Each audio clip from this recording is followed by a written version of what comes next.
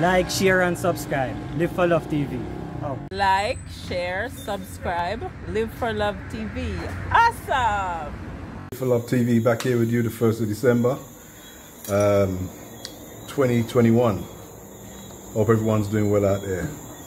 Nighttime vibes here. So I'm just, as they say, chilling at nighttime. The background sounds, as you can hear. I was wondering, when people claim to be in love, madly in love sometimes, get divorced, how often does one partner wish the other partner well and say, go forth and do well. I hope you have a great life, and mean it. How often does that happen? Doesn't seem to happen too much, does it? Often people are fighting over stuff, and you know, sometimes one is trying to bring the other down to their knees and literally break the other one. Amazing, isn't it? That's a divorce with people who claim to love one another. This happens more often than not. Occasionally, the divorced couple get on well. They both go on to having their own partners, and they're still able to have good conversations. But that doesn't happen very often, which is a very sad state.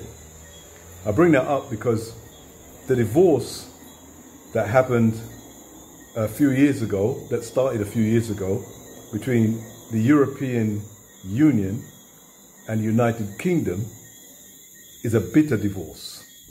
Bitter divorce. It's as bitter as they come. And it's a real divorce. And here's the problem. Whether it's right for someone to get divorced or whether it's wrong, that's not the question I'm making here about the Brexit situation.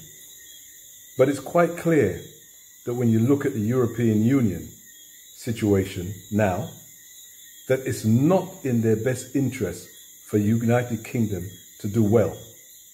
It's not in their interest. And go further than that. They will do anything they can to bring the United Kingdom to its knees, because they do not want any other person to leave the European Union and to say, well, I'll be better off without you. I'll be better on my own. So not only are they not wishing the United Kingdom well, they're actually actively seeking for it to go wrong, for things to go really badly. Now, this is something that, as far as I'm concerned, is a fact. And I say it's a fact because it's happened in history. In fact, the very country I'm talking about now, the United Kingdom, this is exactly what they did.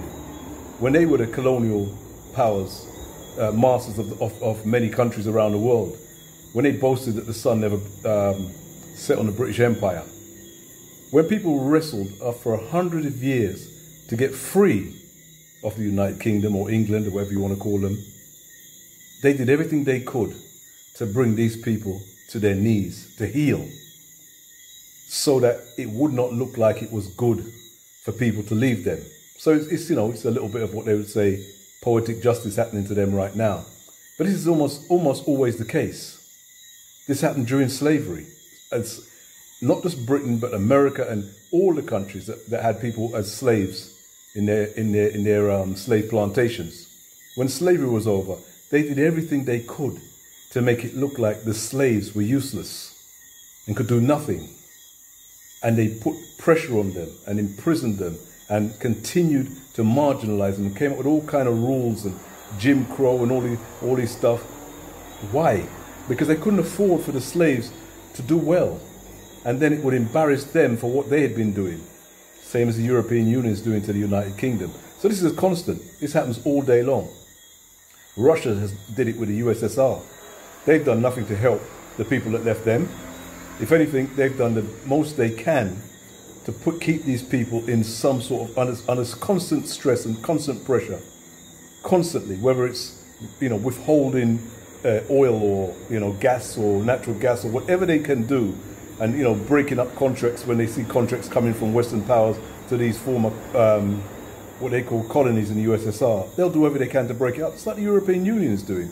Just like the slave masters did, just like the colonial powers did. This is constant. And as I said, just like Mr. and Mrs. Divorcee often do. Now, it doesn't mean that both are doing it to one another. Some people, when a break comes, they move on and just live a good life. But that good life can often embarrass the person they were with formerly. And because that person hasn't grown, and that person doesn't accept that they really wasn't the right person to be in a partnership with that other person, they'll do whatever they can to bring people down to their knees. So as I said, it's poetic justice what's happening to the United Kingdom now. And the people who live in the United Kingdom must understand that it's not in anybody in Europe's interest for you to succeed, regardless of whether you voted for Brexit or you were against Brexit. That doesn't concern me, and that's way past now. The truth is, you've got more enemies around the corner than friends. You have to have, because of the situation that you're in. So when you hear about all these arguments about fishing waters and all, it's just pure, pure anything they can do, whether it's the French, the migrants, the European, anything they can do to make the UK's life hard and almost impossible. So maybe one day they come running back to the European Union and say, oh, I think maybe you were right, maybe we needed to be together. That's the game of the European Union. It's the same game the British played with all the colonial powers. Now, recently, Barbados has now become a republic, no longer has the Queen or United Kingdom as the head of state. So another one falls by the wayside, another one gets free, wriggles way free from this colonial master. And as usual, whenever these things happen, just like in Ghana, they send their representative. Yesterday they sent Prince Charles. There's always someone there. It used to be Mountbatten or one of these other guys would go to Ghana or one of these places. And they go there in, he didn't go in his uniform this time, but normally they go in uniform on a pomp and patch and pretend like they're still friends of yours. They can't be your friends. I'm sorry to tell you people. They're there to watch out for their own interest. The slave master never set his plantation up for the benefit of the slaves. The colonial masters never set up their colonial enclaves and countries for the benefit of the people that they had colonized.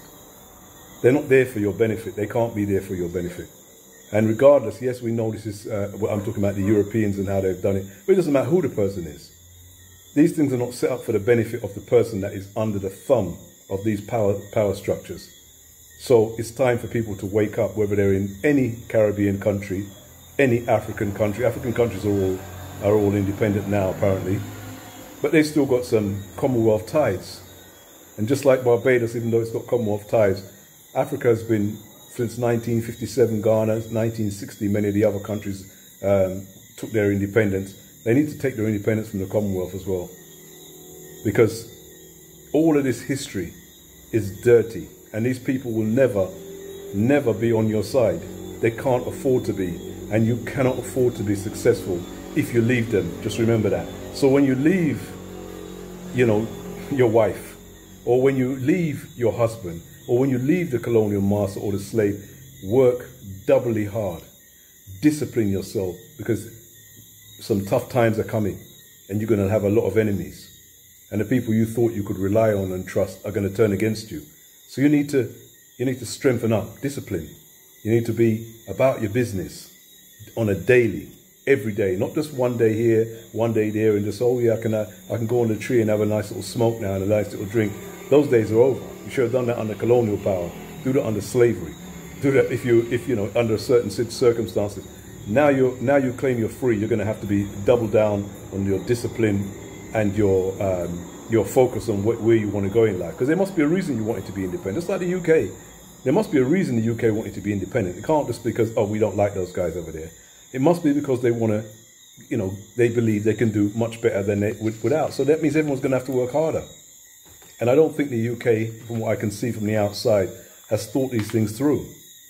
They have such arrogance about them from the days of their colonial powers.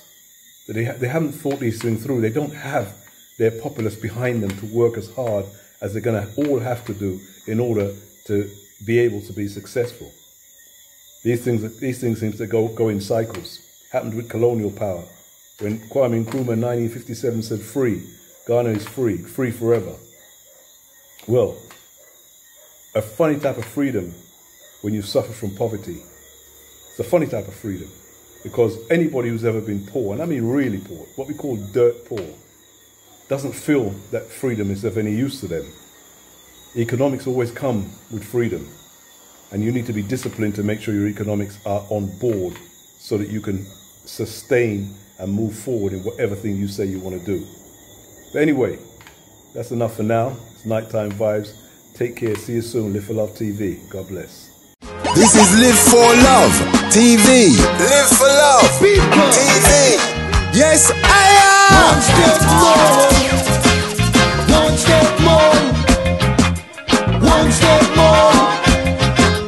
One step more. Until you reach your goals. One step more. Save them soul. One step more. One step more.